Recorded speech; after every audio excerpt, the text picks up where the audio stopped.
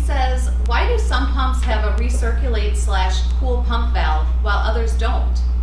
He said, I was taught to open the tank to pump valve and idle the pump when we are not actively using water. I guess I'll take this one. Right? During the pump operation training, which we do, anytime we engage the pump, we want to be moving water. The reason for that is water that's deadheaded that comes from our tank and doesn't go back to tank or out to any discharges will heat up over time, and that will cause the water to get hot enough that it could cause damage to anybody that gets that water on their skin. So we worry about number one, protecting the firefighter. So we never want to deadhead water. We want to keep that water moving.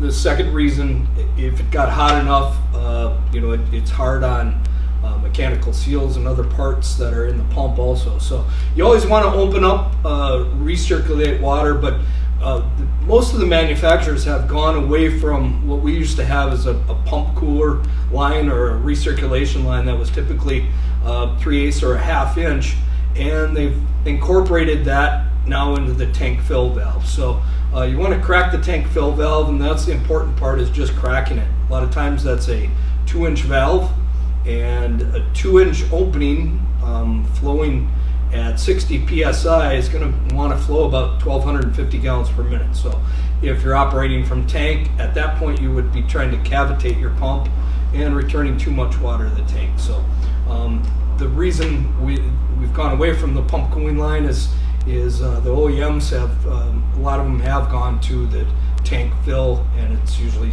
tank fill / pump cooling.